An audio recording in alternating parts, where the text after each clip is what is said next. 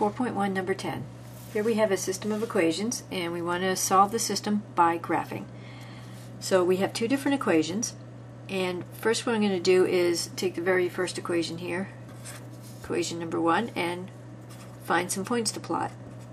So we've got 6x minus 4y equals 8, and let's set up an xy chart and find a couple of points, and then we'll graph them. We're going to do the same to equation number 2, and we will find some points to graph for that one. 6x equals 4y plus 8. So let's make a chart for that one. And then we'll make a graph and see where the lines intersect, if they intersect. So taking the first equation. Usually when the equation is in this format, where we have the x and y terms both on the same side, then I try to find the intercepts. Those tend to be the ones that are the easiest math to do out. So let's put in x is 0, and we're going to find the y-intercept.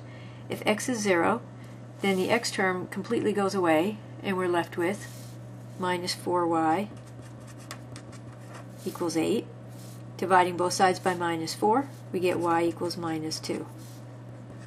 Alright, so when x is 0, so imagine putting in the 0 term right there, 6 times 0 is 0, it goes away, then we get y equals negative 2. That's the y-intercept. Let's do the same thing and put y equals 0 in and find the x-intercept. If we put in y equals 0 to this equation, this term goes away. It multiplies out to 0. So we'd be left with 6x equals 8. If 6x equals 8, dividing both sides by 6, we get x equals 8 over 6, which is the same as 4/3. And that's approximately 1.3. So I'll put approximately 1.3 there. And now let's get 2 points. If you have extra time, always get a third point. But in the interest of fitting more on this video, I'm going to just use 2 points. So let's get the same thing for this problem over here. Let's put in x is 0 and then y is 0 after. So x is 0 into this first equation. If we put 0 in here, the left side disappears. It goes to 0. And we get 0 equals 4y plus 8. Take away 8 on both sides. We get minus 8 equals 4y. Divide by 4. We get minus 2 equals y. So when x is 0, y is minus 2. And then let's put in y is 0. Y is 0 makes this term go away. We get 6x equals 8. Dividing both sides by 6, we get x equals 8 over 6, which is 4 over 3, or approximately 1.3. So when y is 0, x is approximately 1.3. Now you notice that these charts, where we're finding points for the two equations, have the exact same intercepts. And really, it doesn't matter what points we picked. If we picked another x value, like x equals 2 or something, they would both end up with the same y value, because these are the same line. If we graph them up, get a piece of graph paper here,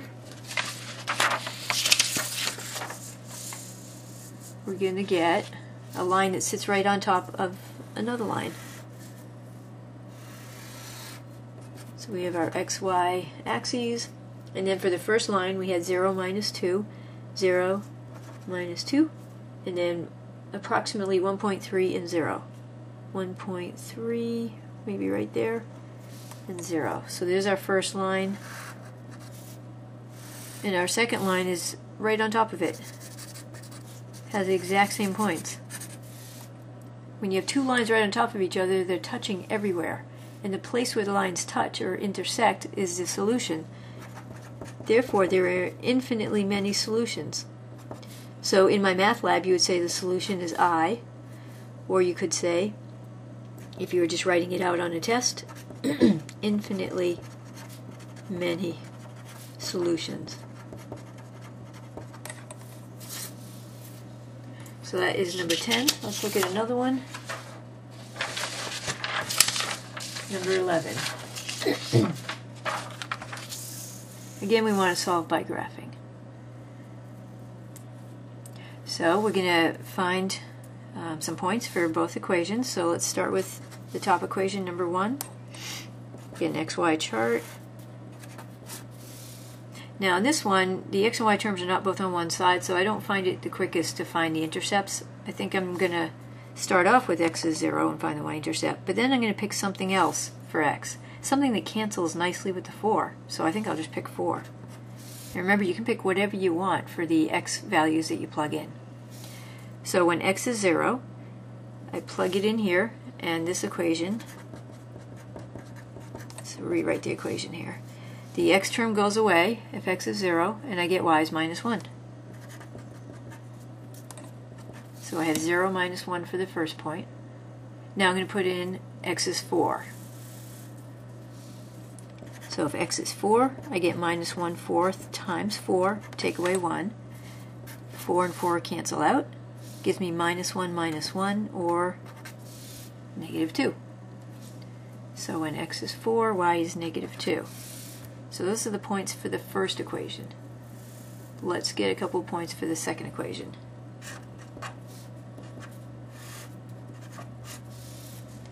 Now this one I think will work nicely if I find the intercepts.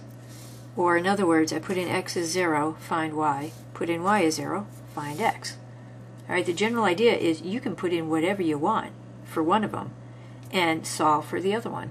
Alright, so I just happen to pick 0 and 0 because I think it's going to work out easier this time. So 2x minus 4y equals 16, and I decided to put in x is 0. If we put x is 0 here, the x term goes away because the whole thing goes to 0. We get minus 4y equals 16. Divide both sides by minus 4, and we get y is minus 4. So that goes with x is 0.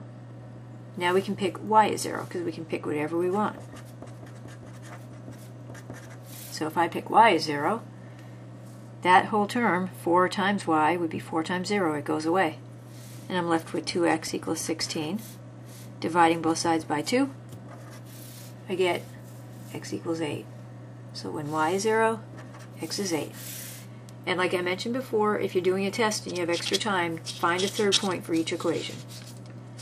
Alright, now we're going to graph those 4 points that we found, and they're going to give us a graph of the system, and we're going to see if the system has a solution. So the first points were, let's see, 0 minus 1 and 4 minus 2.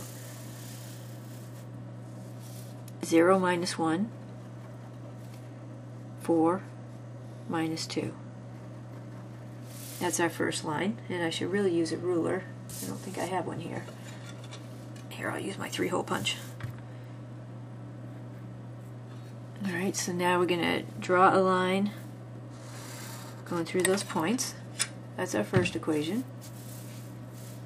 And now we're going to use the other 2 points for the second equation. 0 minus 4 and 8, 0.